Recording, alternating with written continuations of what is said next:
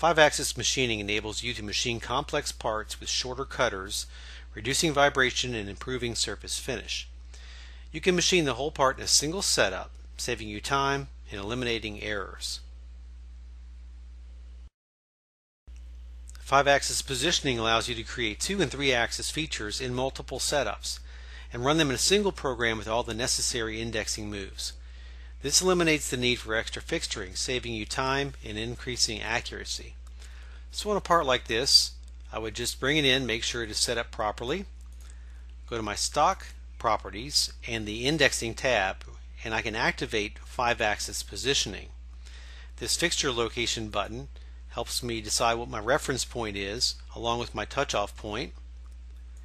And I have these ordering options where I can decide whether to go with tool dominant ordering or setup dominant ordering. Once I've made those settings, I just create setups and program the part normally with 2.5D or 3D features, including feature recognition.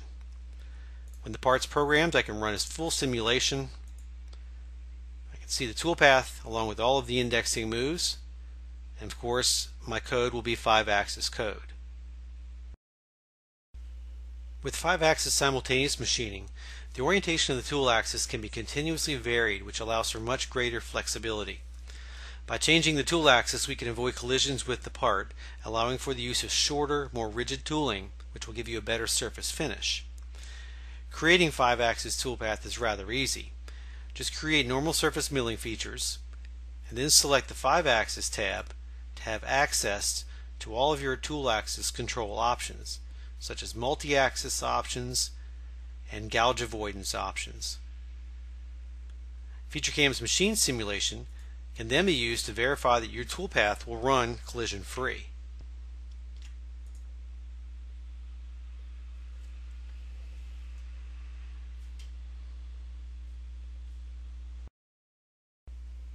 FeatureCAM's simultaneous 5-axis milling also offers 2 specialized 5-axis strategies, 5-axis trim and 5-axis swarfing, that will give you more flexibility when programming your complex parts.